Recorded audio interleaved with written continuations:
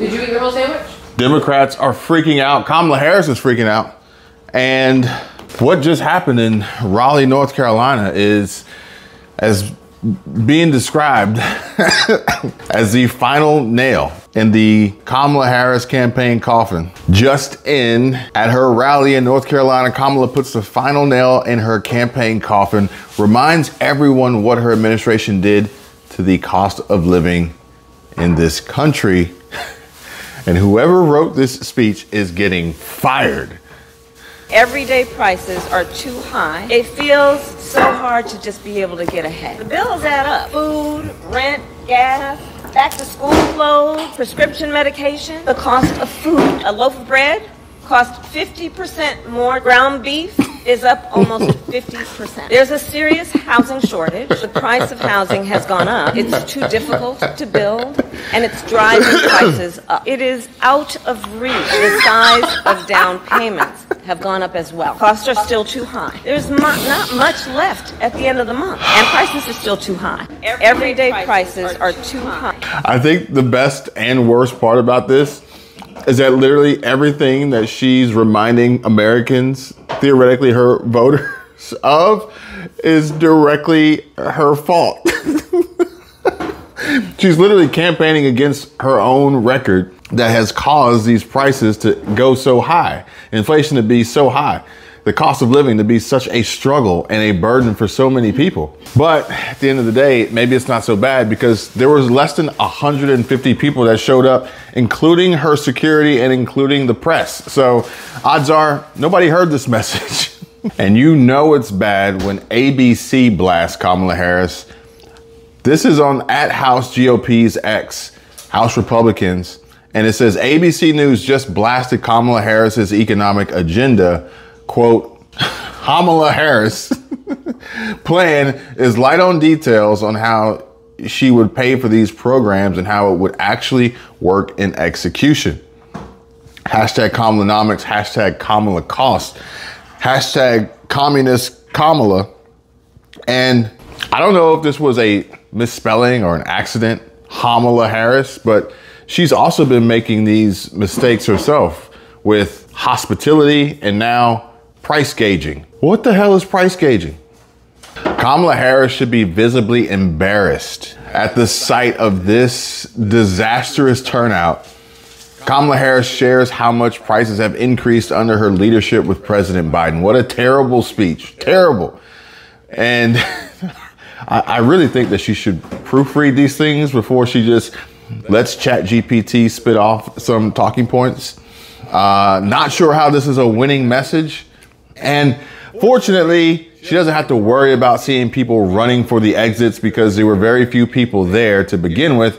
And without some sort of performing artist, headliner, Bon Iver, Megan Thee Stallion, nobody shows up. Nobody shows up. So there's no risk and worry of people storming off and running out and walking out on her when she shows up because they're just not there to begin with.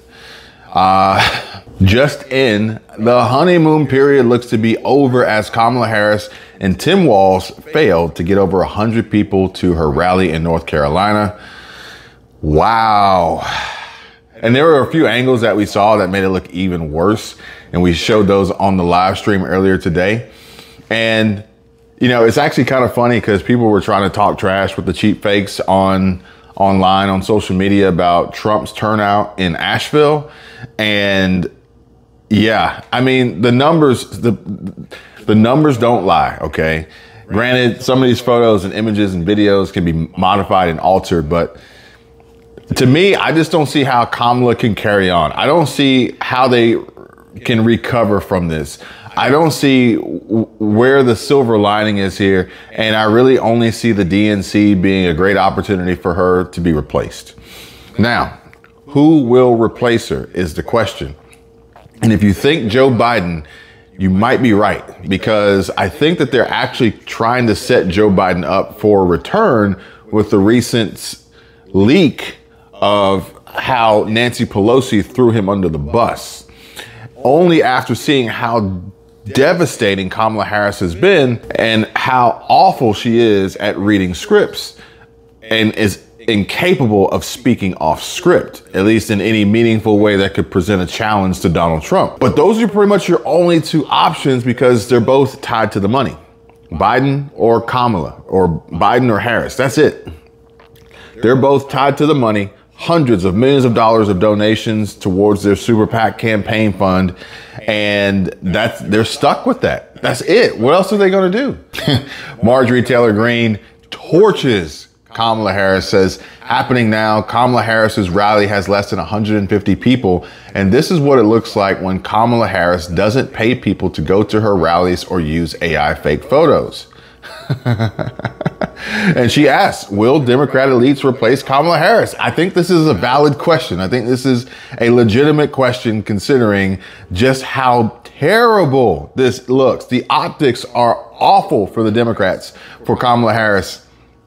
Even this right here, Kamala Harris admits the Trump administration had Americans' grocery bills lower than the current Biden-Harris administration. A loaf of bread costs 50% more today than it did before the pandemic. Ground beef is up almost 50%. This was an awful move. This was a retarded move. I don't even know if she's really aware of the fact that everything she's saying here, all these talking points and these price comparisons, the beginning of the pandemic was the beginning of the Biden-Harris administration.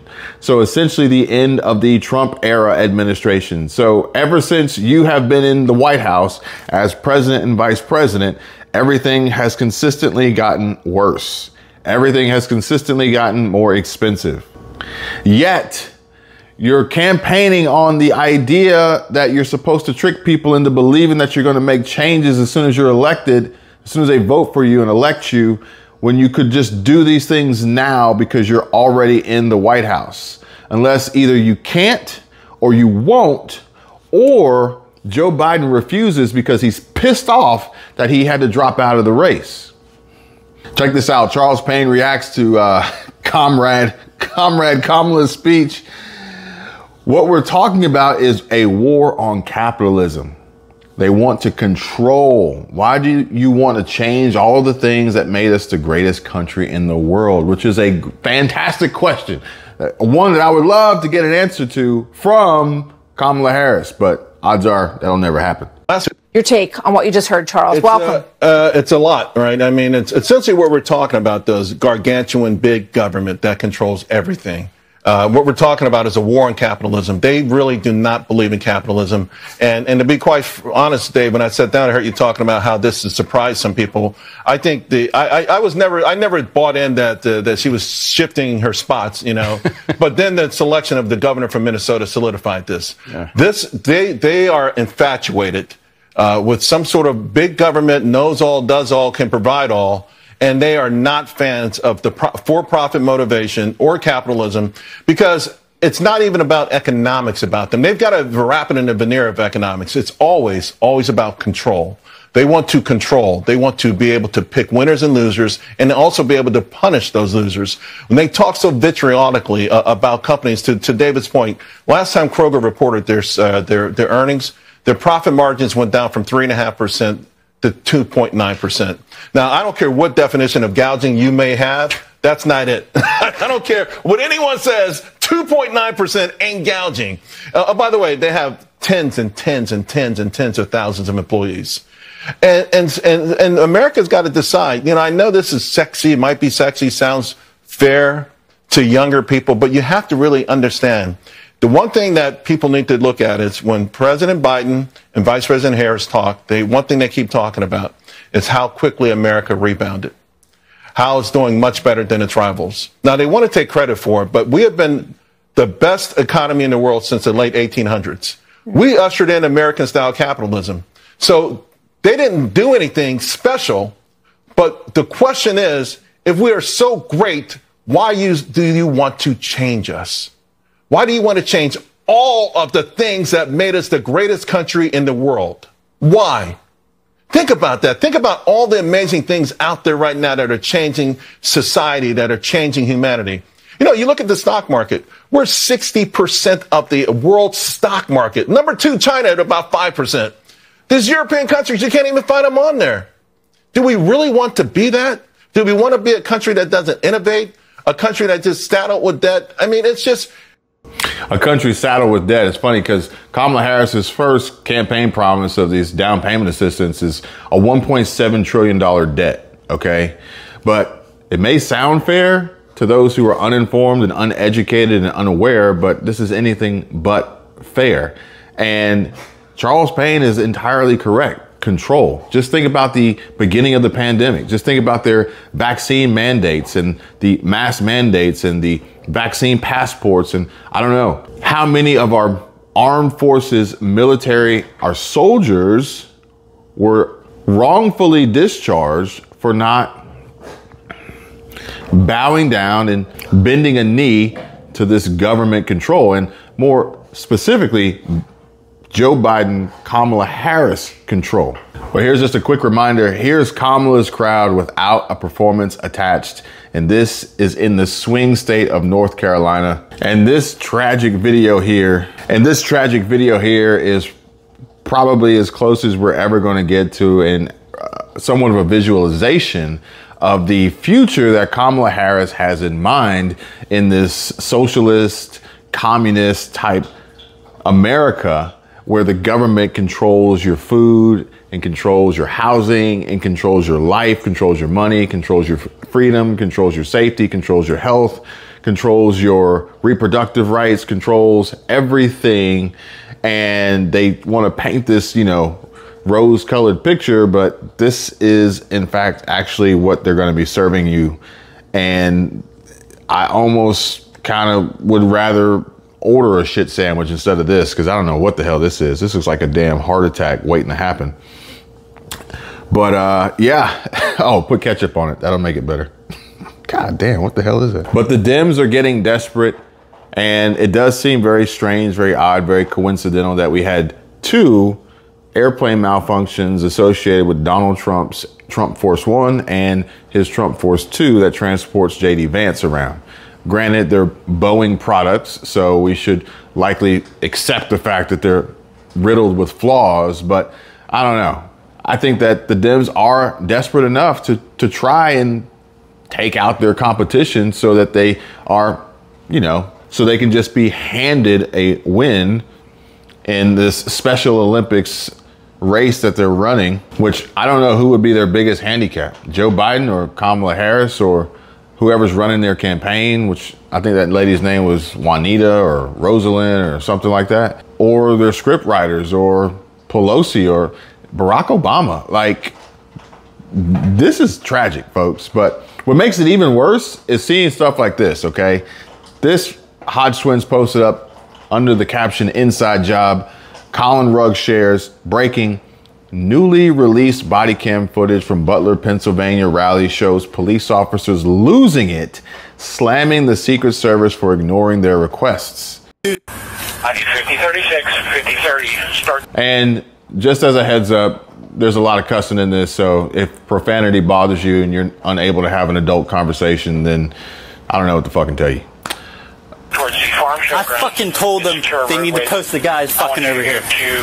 I told them that the Secret Service. I told them that fucking Tuesday. I told them to post fucking guys over here. I have no contact with the inside.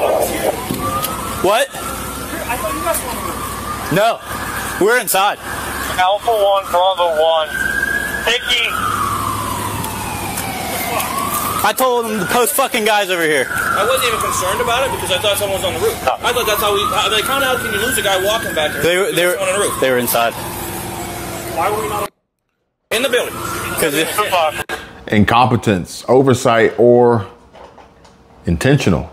And there's 6 minutes of this footage from body cams of police officers at the time of the Butler, Pennsylvania rally, for which Donald Trump said he's going to return to Butler, Pennsylvania, which ballsy, bold move. But hey, he's already executed on boss level moves today by bringing in a secret weapon to his campaign strategy and arsenal. And if you guys want to know more about that, then make sure you check out this video next. It's the live stream Michelle and I did earlier today with tons of information that you must see. And if you want to watch the rest of this body cam footage, jump on over to Patreon. I'll put a link there for everybody. Thanks for watching. Give the video a thumbs up, subscribe. I'll see you guys on the next one. Take care.